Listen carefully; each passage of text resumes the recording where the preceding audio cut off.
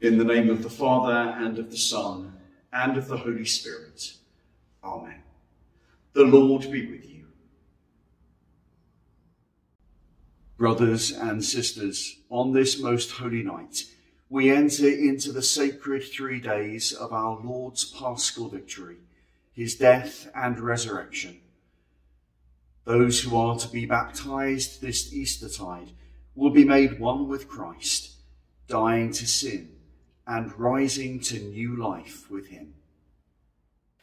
Our Lord Jesus Christ says, "If you love me, keep my commandments. Unless I wash you, you have no part in me." So let us confess to Almighty God our sins against his love and ask him to cleanse us.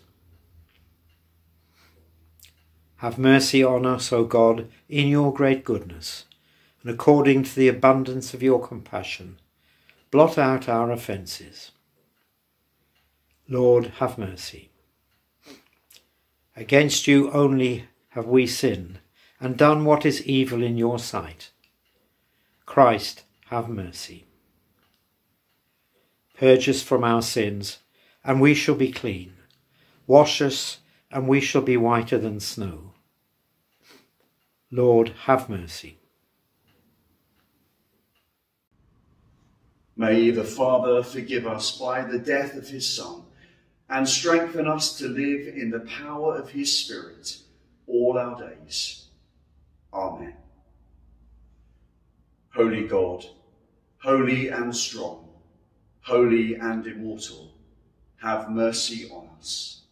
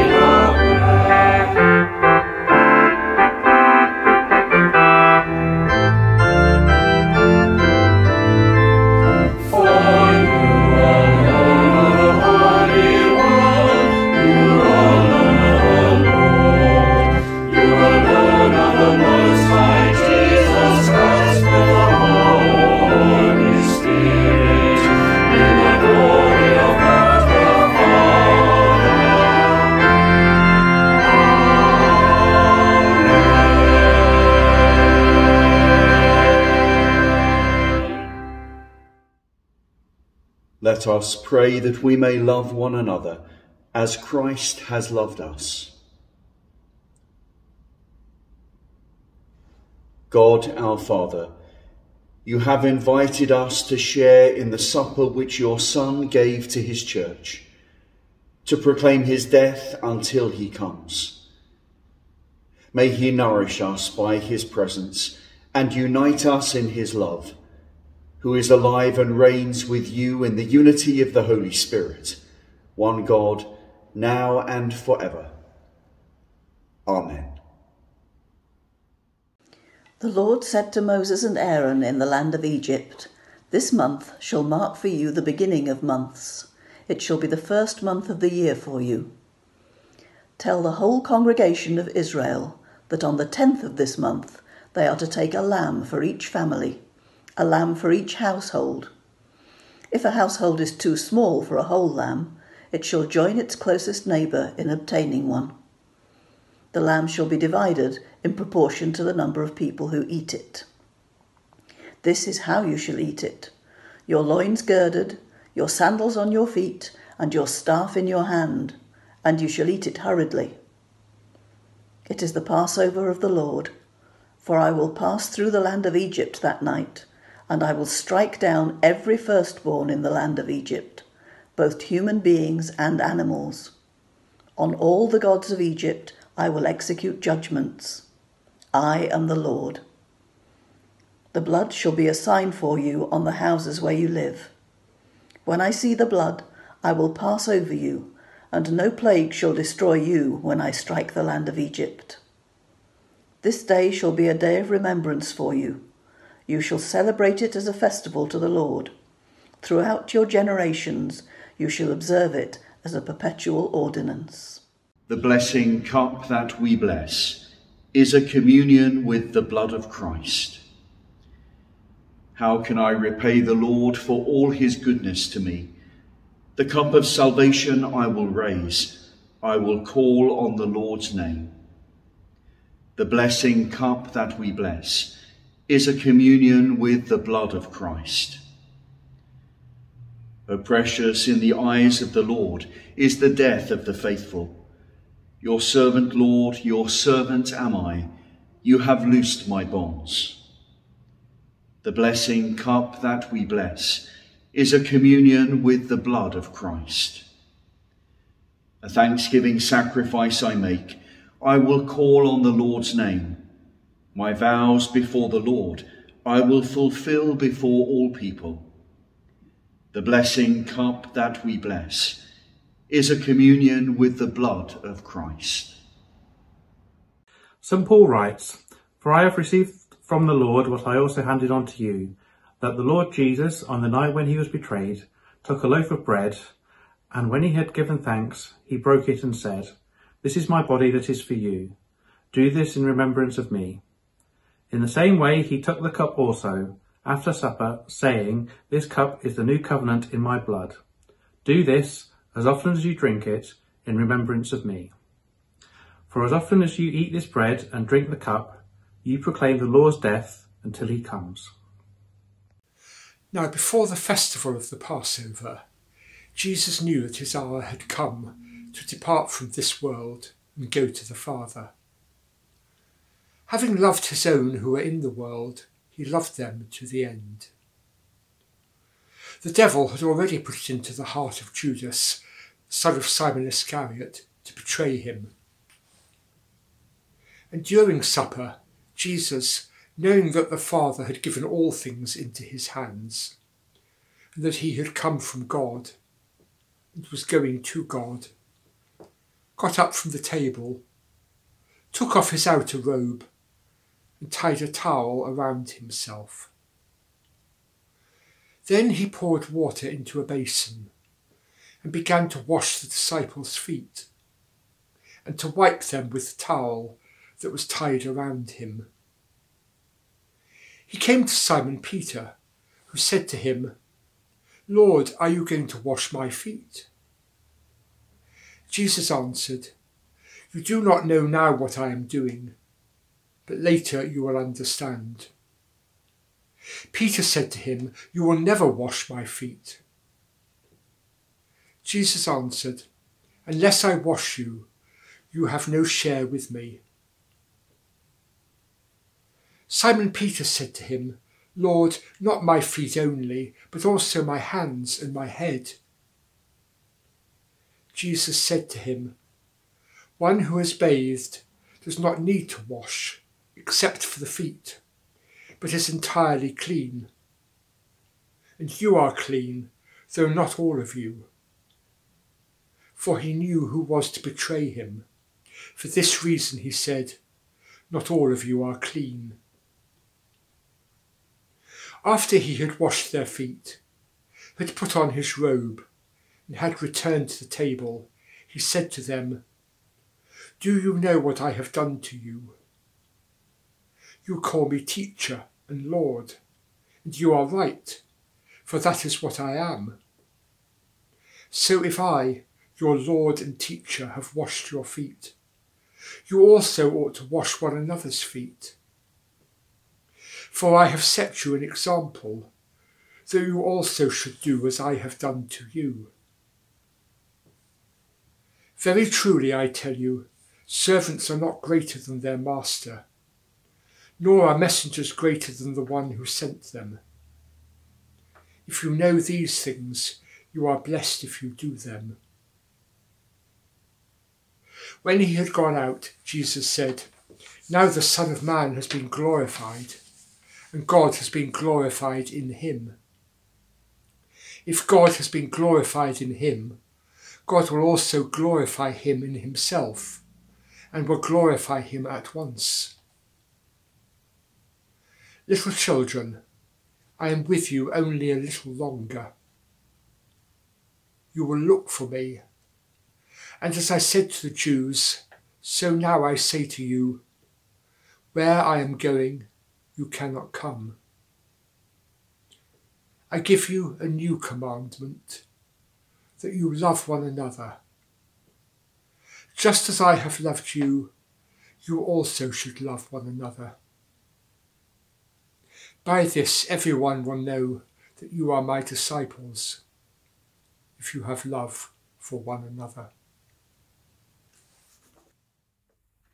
One of the most striking things about the readings that we have just heard is how tactile they are.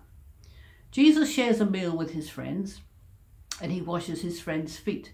And in both cases, these are tactile gestures. He breaks the bread. He washes and wipes their feet. These are not light, ethereal touches. These are proper physical actions. And accounts of the key moments of Jesus' life often reinforce his physicality. He eats. It's quite a lot about Jesus eating in the Gospels. He drinks. He weeps. He touches the sick and troubled to heal them. He writes in the dust with his finger. He sweats. And he dies. I think most Christians have a strong sense of Jesus as a person, as a real physical person.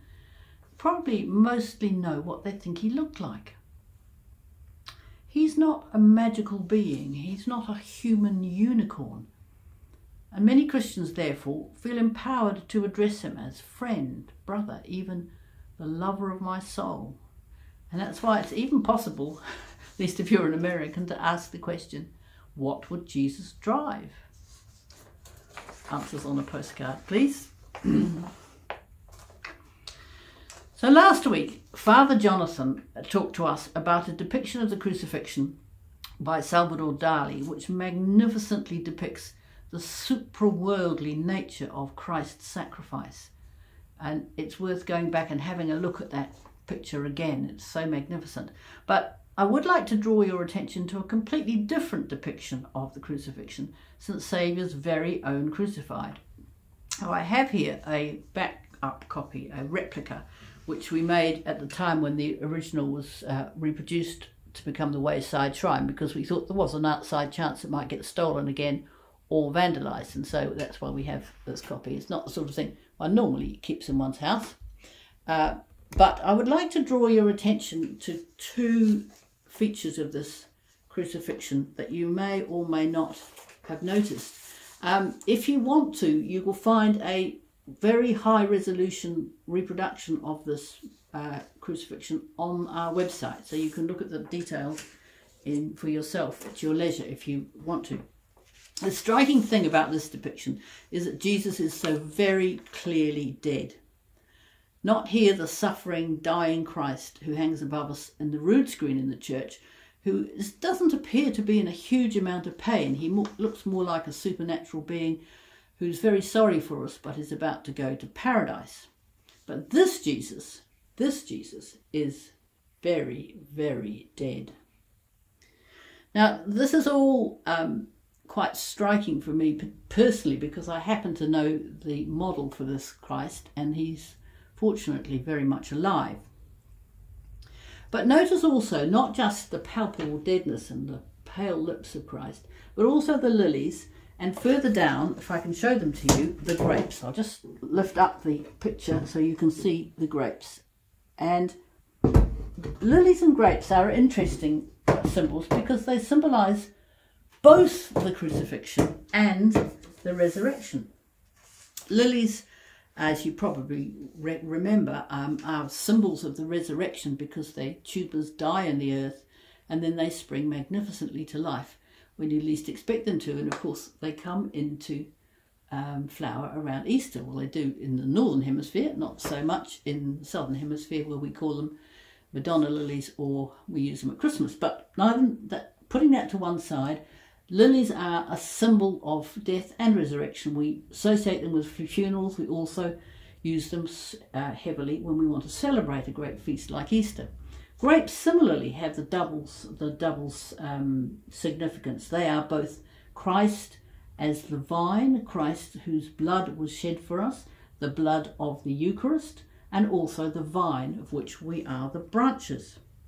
And so, while this Jesus is so clearly dead, the rest of the picture assures us that resurrection is imminent.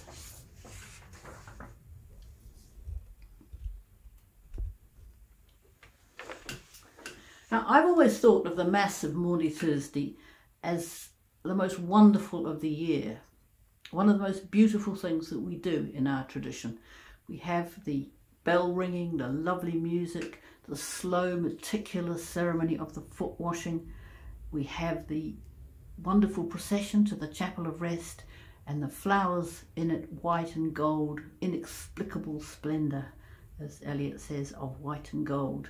The most beautiful event of the year. But its beauty, I always think, is the greater because we know of the dark events that follow it, the stripping of the altars that comes immediately after the Mass, the disciples fleeing in fear, the grim, long agony, the despair and the miserable death that follow from the beauty of Maundy Thursday night. Beauty and pain are inextricably entwined in our faith, and here you can see them depicted in this crucifix and in our ceremonies. On Maundy Thursday, Good Friday and Easter Eve, we reenact them. Jesus perpetually, physically present and eternally transcendent.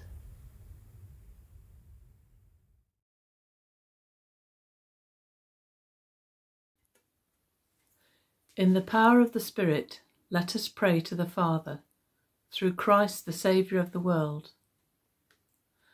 Father, on this, the night he was betrayed, your Son Jesus Christ washed his disciples' feet. We commit ourselves to follow his example of love and service. Lord, hear us and humble us. On this night he prayed for his disciples to be one. We pray for the unity of your church. Lord, hear us and unite us. On this night, he prayed for those who are to believe through his disciples' message. We pray for the mission of your church. Lord, hear us and renew our zeal. On this night, he commanded his disciples to love, but suffered rejection himself. We pray for the rejected and unloved. Lord, hear us and fill us with your love. On this night, he reminded his disciples that if the world hated them, it hated him first. We pray for those who are persecuted for their faith. Lord, hear us and give us your peace. On this night, he accepted the cup of death and looked forward to the new wine of the kingdom. We remember those who have died in the peace of Christ. Lord, hear us and welcome all your children into paradise. Jesus said, "Peace I leave with you, peace I give you. Do not let your hearts be troubled, neither let them be afraid. The peace of the Lord be always with you. Now my tongue is returning of the glorious body singing, and the blood of Christ excelling, which the Gentiles know and hearing, in a virgin's womb once dwelling, shed for this world's ransoming. That last night at supper lying, mid the 12 his chosen band, Jesus with the law complying, keeps the feast its rites in hand.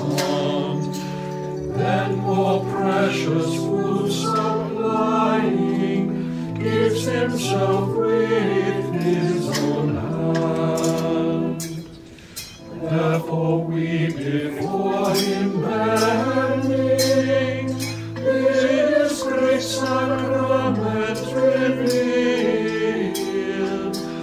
types and shadows are ending, for the newer rite is here. Faith our outward sense befriending, makes our inward vision clear. Glory let us give and blessing to the Father and the Son. Honor, might, and praise addressing, while eternal ages run, ever to his love confessing, who from both with both is one. Amen. We know that it was not only our ancestors, but we who were redeemed and brought forth from bondage to freedom, from mourning to feasting. We know that as he was with them in the upper room, so our Lord is here with us now. Until the kingdom of God comes, let us celebrate this feast. Blessed are you, Lord God of the universe. You bring forth bread from the earth. Blessed be God forever. Blessed are you, Lord God of the universe. You create the fruit of the vine.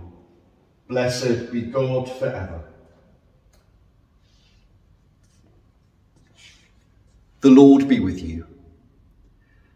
Lift up your hearts. Let us give thanks to the Lord our God. It is indeed right to give you thanks, Father most holy, through Jesus Christ our Lord. For on this night he girded himself with a towel, and taking the form of a servant, washed the feet of his disciples. He gave us a new commandment, that we should love one another as he has loved us. Knowing that his hour had come, in his great love he gave this supper to his disciples to be a memorial of his passion, that we might proclaim his death until he comes again, and feast with him in his kingdom. Therefore earth unites with heaven to sing a new song of praise. We too join with angels and archangels as they proclaim your glory without end. Holy, holy, holy Lord, God of power and might, heaven and earth are full of your glory. Hosanna in the highest. Blessed is he who comes in the name of the Lord. Hosanna in the highest. Lord, you are holy indeed, the source of all holiness. Grant that by the power of your Holy Spirit, and according to your holy will, these gifts of bread and wine may be to us the body and blood of our Lord Jesus Christ, who in the same night that he was betrayed took bread and gave you thanks. He broke it and gave it to his disciples, saying, "Take, eat. This is my body which is given for you. Do this in remembrance of me."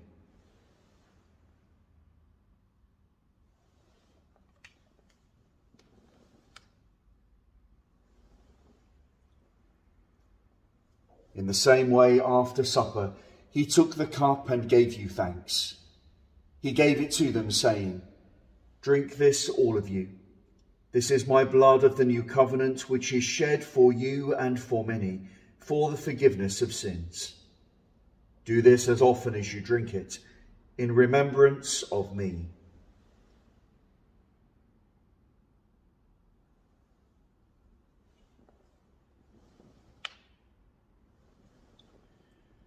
Great is the mystery of faith. Christ has died. Christ is risen. Christ will come again. And so, Father, calling to mind his death on the cross, his perfect sacrifice made once for the sins of the whole world, rejoicing in his mighty resurrection and glorious ascension, and looking for his coming in glory, we celebrate this memorial of our redemption. As we offer you this our sacrifice of praise and thanksgiving, we bring before you this bread and this cup, and we thank you for counting us worthy to stand in your presence and serve you. Send the Holy Spirit on your people, and gather into one in your kingdom all who share this one bread and one cup, so that we in the company of Blessed Mary and all the saints may praise and glorify you forever. Through Jesus Christ our Lord, by whom and with whom and in whom, in the unity of the Holy Spirit, all honour and glory be yours, Almighty Father, for ever and ever. Amen.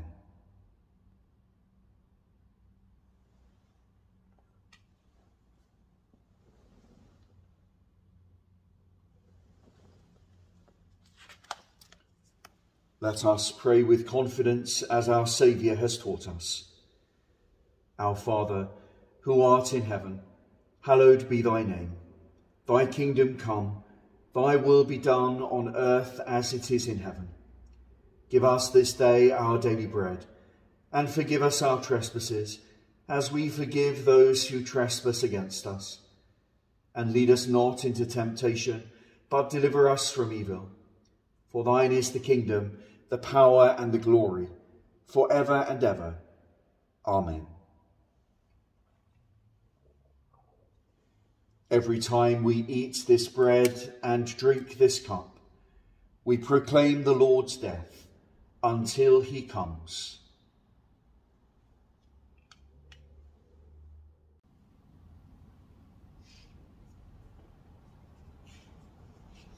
Draw near with faith. Receive the body of our Lord Jesus Christ, which he gave for you, and his blood, which he shed for you. Eat and drink in remembrance that he died for you, and feed on him in your hearts by faith with thanksgiving.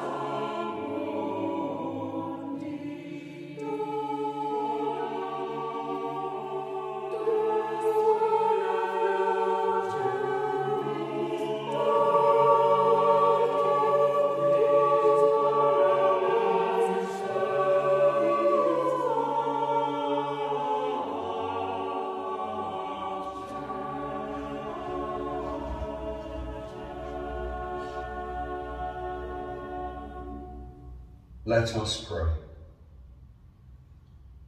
Lord Jesus Christ, we thank you that in this wonderful sacrament you have given us the memorial of your passion.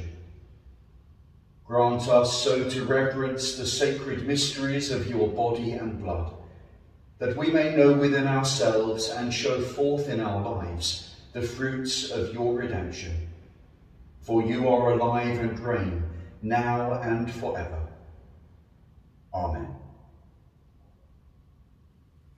My God, look upon me. Why hast thou forsaken me?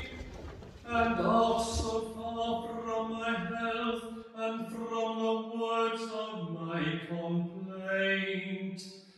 O my God, I cry in the daytime, but thou hearest not. And in the night season also I take no rest.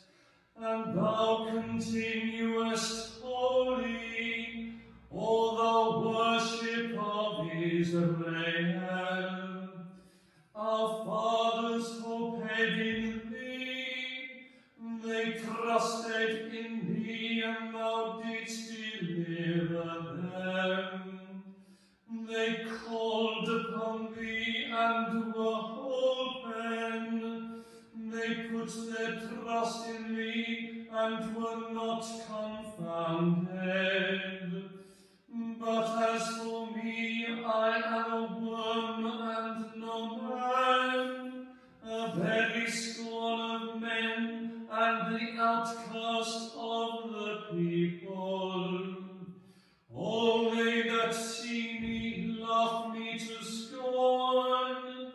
They shoot out their lips and shake their heads, saying, He trusted in God that he would deliver him.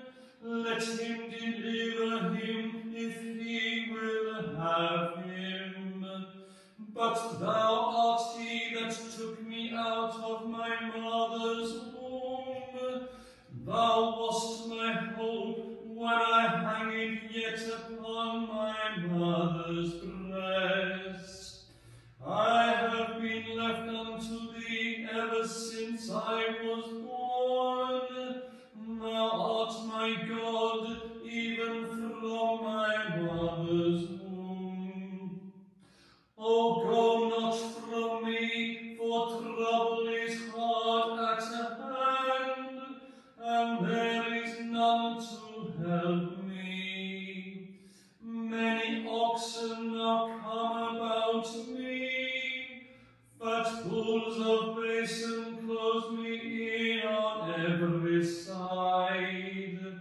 They gape upon me with their mouths, as it were a ramping and a roaring lion.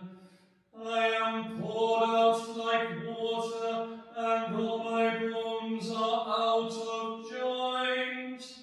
My heart also in the midst of my body is even like melting wax.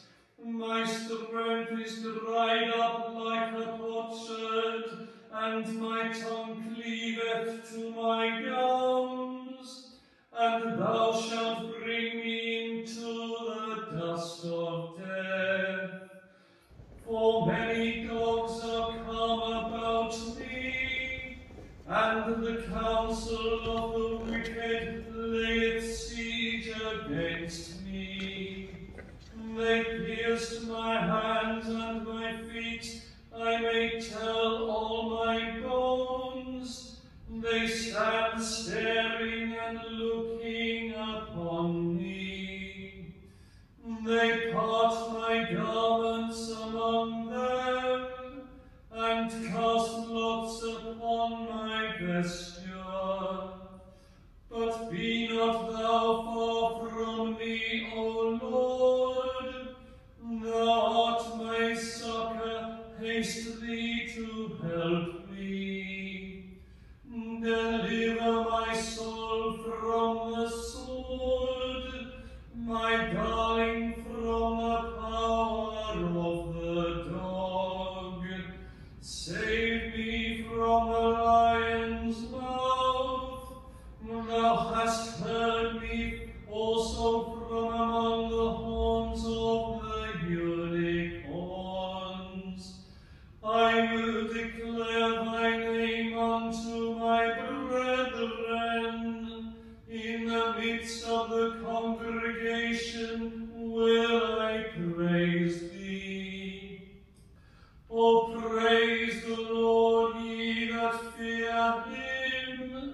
Magnify him, O ye of the seed of Jacob, and fear him, all ye seed of Israel.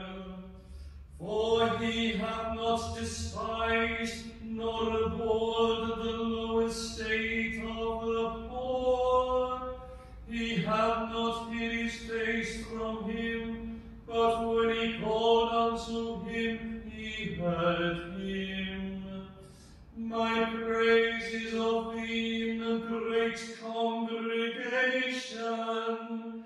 My vows will I perform in the sight of them that fear him.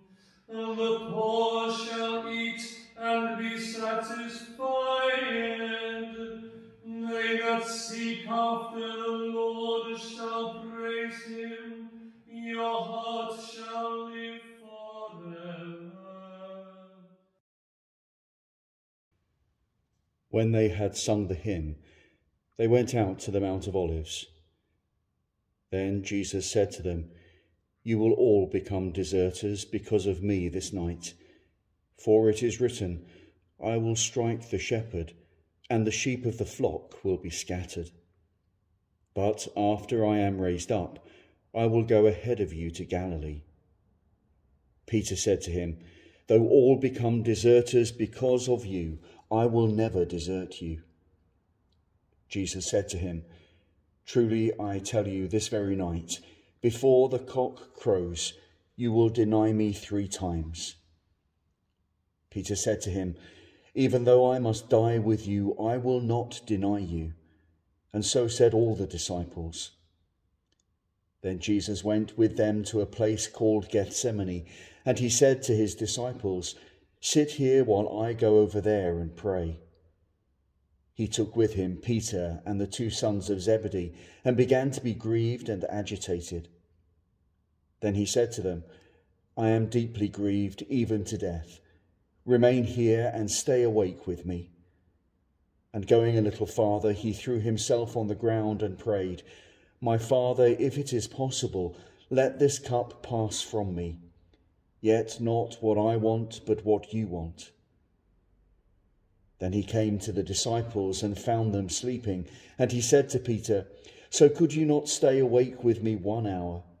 Stay awake and pray that you may not come into the time of trial. The spirit indeed is willing, but the flesh is weak." Again he went away for the 2nd time and prayed, "My Father, if this cannot pass unless I drink it, your will be done." Again he came and found them sleeping, for their eyes were heavy. So leaving them again, he went away and prayed for the 3rd time, saying the same words. Then he came to the disciples and said to them, "Are you still sleeping and taking your rest? See, the hour is at hand, and the Son of Man is betrayed into the hands of sinners. Get up, let us be going. See, my betrayer is at hand." While he was still speaking, Judas, one of the 12, arrived. With him was a large crowd with swords and clubs from the chief priests and the elders of the people. Now the betrayer had given them a sign, saying, "The one I will kiss is the man. Arrest him." At once he came up to Jesus and said, "Greetings, Rabbi," and kissed him. Jesus said to him, "Friend, do what you are here to do." Then they came and laid hands on Jesus and arrested him. Suddenly one of those with Jesus put his hand on his sword, drew it, and struck the slave of the high priest, cutting off his ear. Then Jesus said to him, "Put your sword back into its place, for all who take the sword will perish by the sword. Do you think that I cannot appeal to my Father, and he will at once send me more than 12 legions of angels? But how then would the scriptures be fulfilled, which say it must happen in this way?" At that hour, Jesus said to the crowds, "Have you come out with swords and clubs to arrest me as though I were a bandit? Day after day I sat in the temple teaching, and you did not arrest me. But all this has taken place, so that the scriptures of the prophets may be fulfilled."